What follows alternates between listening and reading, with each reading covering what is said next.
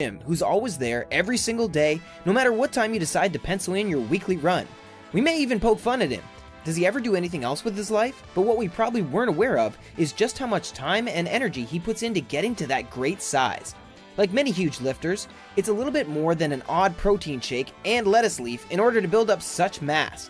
And we've put together a list of 10 of the greatest bodybuilders who have done just that. These bodybuilders likely don't have time to sit around watching YouTube videos because they're so engrossed in lifting.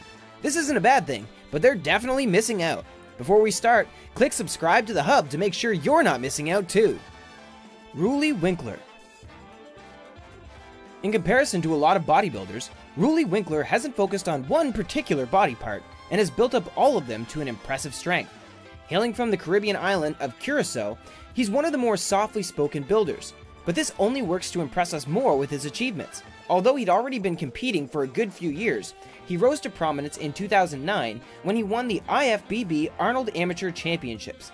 After that, he returned to compete again in 2010 and continued to amaze the world with his impressive bulk and shredding ability. At only 5 feet and 6 inches, he weighs a notable 286 pounds.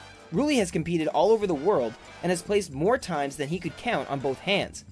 Some of his wins include the 2010 New York Pro Bodybuilding and Bikini Championship, the IFBB Wings of Strength Chicago Pro, and more recently, both the 2012 and 2014 Nordic Pro. He hasn't placed quite as well over the last few years, but he still had a fair few high achievements. Ruly came 7th in the 2015 Mr. Olympia competition and took home a pretty impressive $25,000. The talented bodybuilder has been rising from strength to strength as the years have progressed, and many are in awe of his huge muscles. Kai Green. His real name is Leslie, but in the professional world you'll probably have heard of him as Kai Green. He's 5 feet and 8 inches tall and can weigh up to 305 pounds off-season and anything between 250 and 280 pounds on-season. But that mass isn't made up of fat, but instead an incredibly toned body. You'll likely know of Kai from the 2016 Arnold Classic, which he won. This was a particular victory for the bodybuilder, who had placed second in the 2012, 2013, and 2014 competitions. He definitely deserved it by this point, we think. Kai's bodybuilding history was cemented during 7th grade. Brought up in a care home, he often got into trouble at school and was enrolled in teenage bodybuilding competitions as a result. Little did his teachers know this would be the start of an impressive career path. However, it hasn't been a smooth journey for this bodybuilder. Between the years of 1999 and 2004, he took a break from bodybuilding under the impression that he wasn't half as good as he actually was. Luckily, he returned. And now, when he's not bodybuilding, Kai has turned to acting. He had a documentary made about his preparation for 2009's Mr. Olympia, and he's also featured in the 2013 film Generation Iron. Morgan Ast.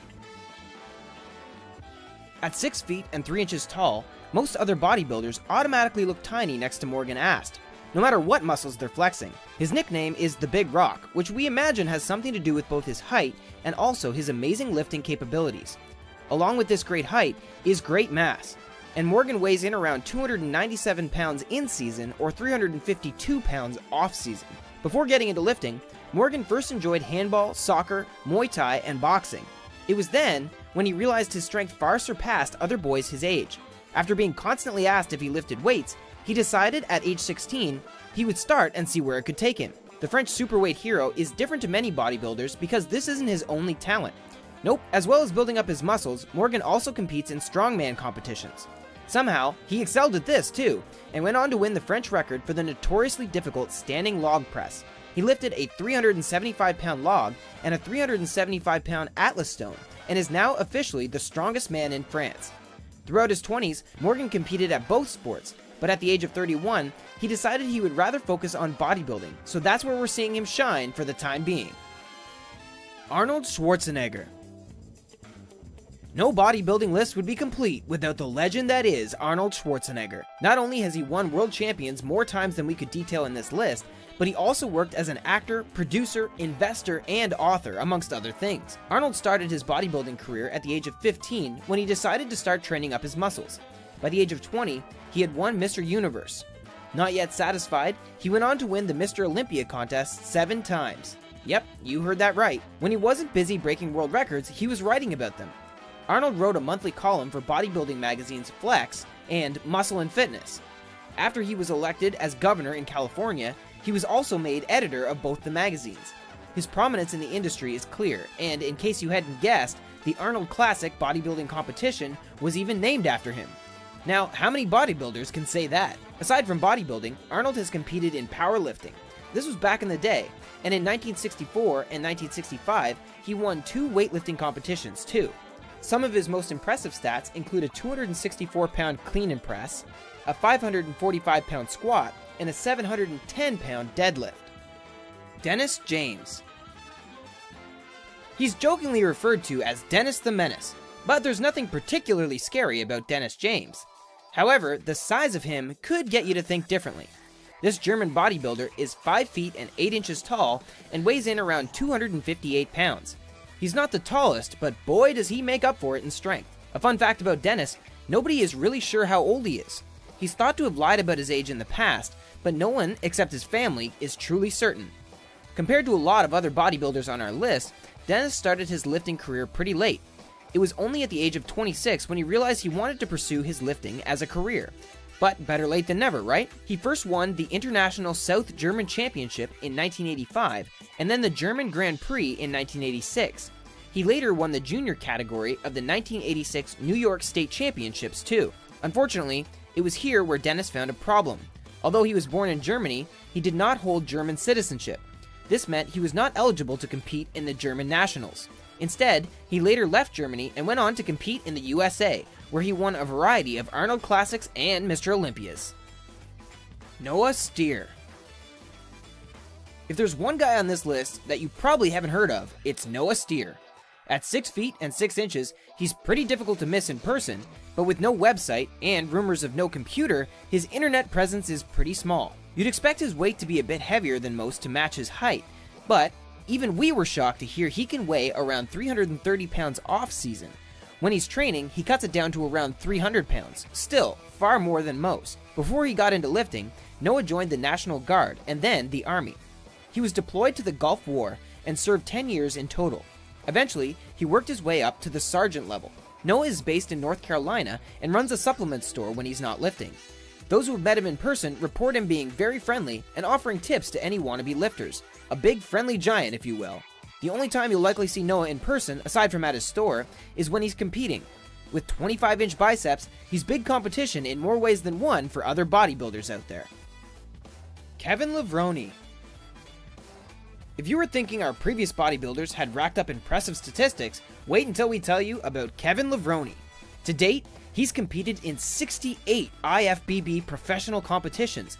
Out of these, he's won 23 of them. His nickname is the Maryland Muscle Machine, and he's proved that he's almost invincible in more ways than one. For starters, even at the age of 51, he's still competing.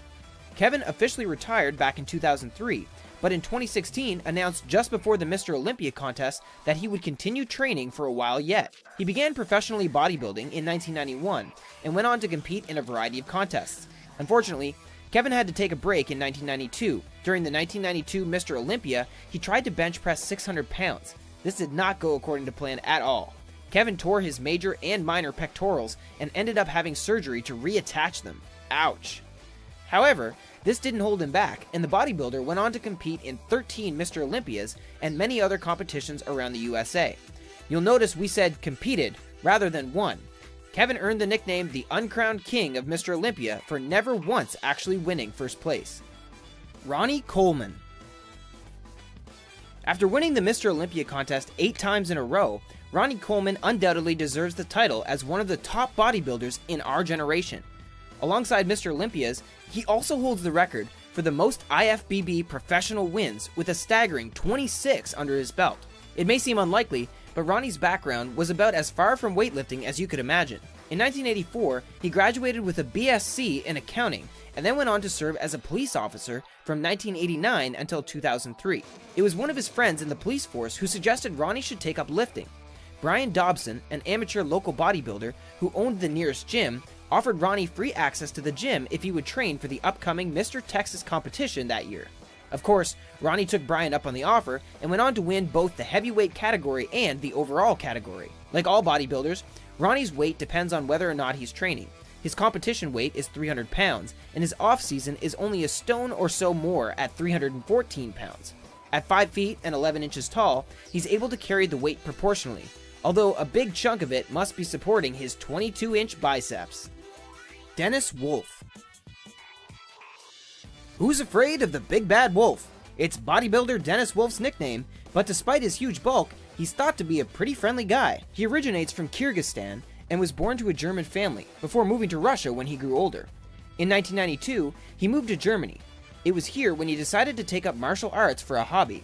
Then, he developed a love for bodybuilding, which brings us to now. Dennis has built up some elements of his body to a hugely impressive standard. He's most known for his small waist and big outer quad sweep, but the rest of his muscles are pretty well developed too. He's competed at both amateur and professional level for many years, and has more titles than we could possibly reel off. Most recently, Dennis placed 4th at the 2015 EVL's Prague Pro contest. He's placed in many Mr. Olympias, and has taken home 4th place in 2014 and 2015, and 3rd place in 2013. In 2016, Dennis complained of a bad back, but he couldn't pinpoint the pain. After a few scans, he revealed he had numerous fragments of spine that had broken off. He was forced to stop competing for a while in order to let his back recover. However, he's now on the mend and is back to training, so hopefully we'll see Dennis competing again soon. Nasser El-Sunbati. He had an educational background in history, political science, and sociology, so it's almost as much of a surprise to us as it is to you that Nasser El-Sunbati ended up in bodybuilding. He grew up in Stuttgart, Germany, and started growing his muscles in 1983. In his first competition, he placed 6th, which inspired him to keep going and keep competing, so that one day he could be the best of the best. That first competition was the Junior State Championship in Germany, but El-Sunbati went on to compete all over Europe, including in Finland, Holland, and the Czech Republic. He also entered 9 Mr. Olympia competitions out of the 10 that he qualified for. His nickname was the Professor because he could speak a few different languages, and he always wore little round glasses. He's made it to more than 60 bodybuilding magazine covers, and was well regarded in the industry for being one of the best. At 5 feet and 11 inches, El-Sunbati weighed around 270 to 290 pounds during competition season, and between 310 and 330 pounds off-season. Unfortunately, this bodybuilder wasn't one of the natural ones. He was thought to be using steroids to achieve his great stats. At only 47 years old, he was diagnosed with congestive heart failure and kidney damage. Sadly, he didn't qualify for a transplant and didn't last much longer after he broke the news to his family. This video has sure inspired us to start working out again, and we're sure it's done the same to you. As long as you don't take it too far and end up looking like this guy, it can only be a good thing. We hope you enjoyed this video, and make sure to subscribe to The Hub for more great videos. Thanks!